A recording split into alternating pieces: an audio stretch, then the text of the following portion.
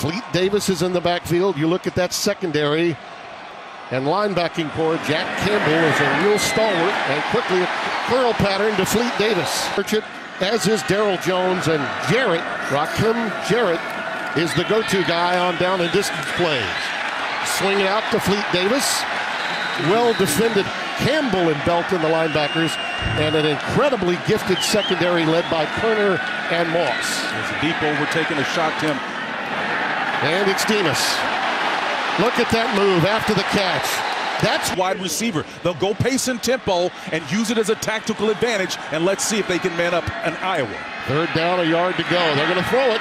Crossing pattern, and it's overthrown as they come. He expects a lot of himself and his teammates. On first down, wide receiver screen again. Demus. You've already seen what coming out to block you, man. That's scary.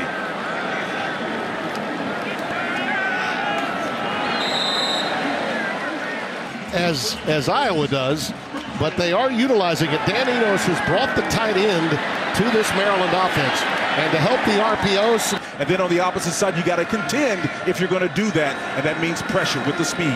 Rakim Jarrett with that catch for 6. Well, some latitude to help his guard out. 4 wides. Tagovailoa lets it fly. Wow. It's picked off right at midfield. He didn't. Antithetical attitude than his older brother. He's got to have a snap and clear mentality. Isaiah Jacobs now in the backfield. Plenty of time here. Deep crossing pattern. It's complete.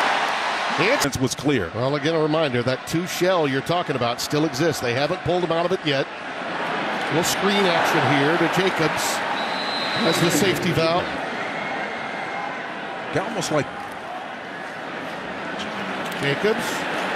And a good penetration. Let's see what happens. If there's any motion, if that safety starts to walk down, there now he's backing out into a single 2-high look. Should be an opportunity. There it is. There it is. Same play. Demus.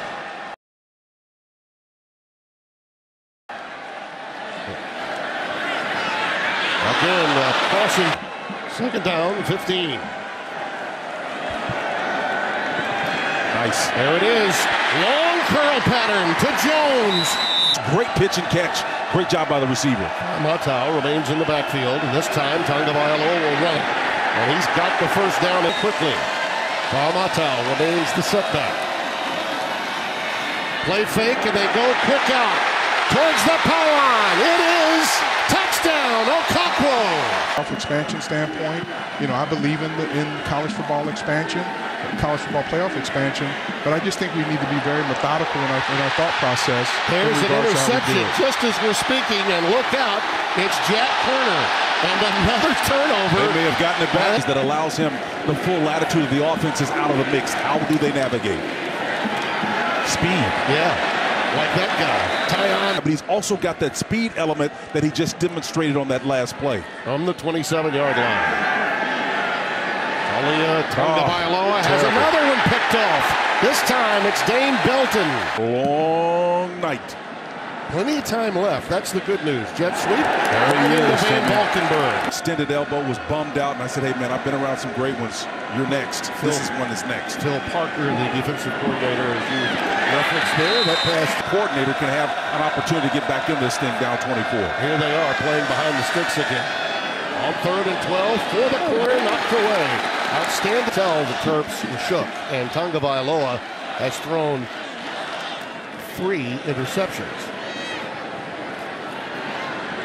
They only had 1. State Farm halftime show is coming up. Guys at Camp Randall will be getting you ready for Big Noon tomorrow. Quick pass at the side of Iowa City. I almost turned it into the Capitol again. That's how much I love it.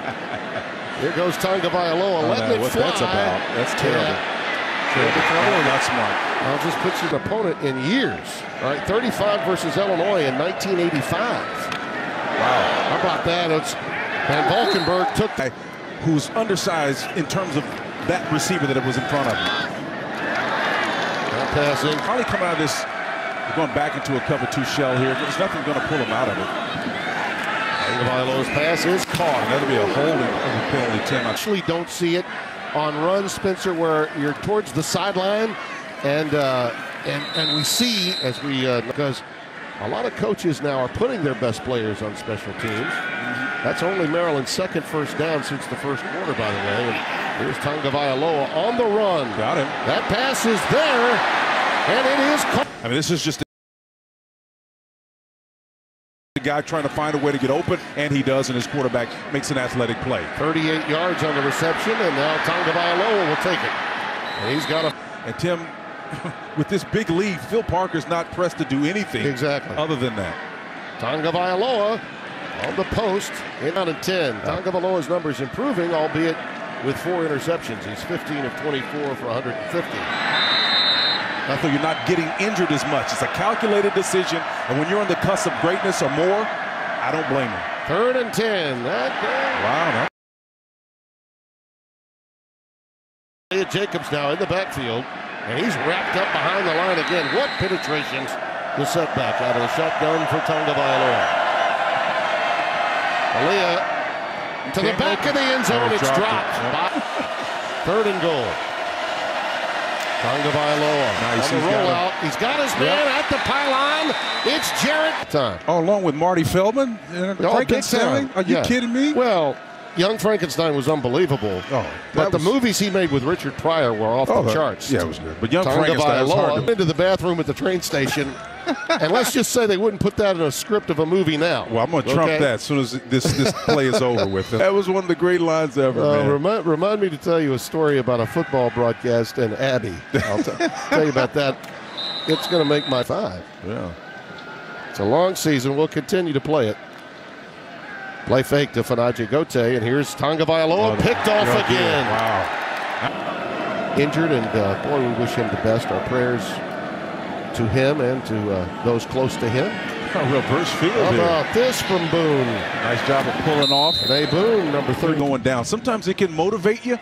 Other times it keeps you in a funk, and you got to be careful about that. You know, I thought as you see Boone again taking this one out of the backfield. In 18 when they won the national title. He described him as a Hakuna Matata. Yeah. You know, that he just, everybody loved him. Yep. He was laid back. Jashawn Jones takes it ahead.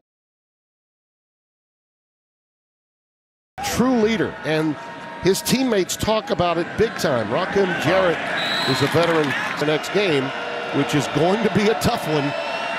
You know, when they take on Ohio State in Columbus at the old Horseshoe, we'll really be interested in seeing how much Sean McDonough may be working that game, one of my dearest friends in the business.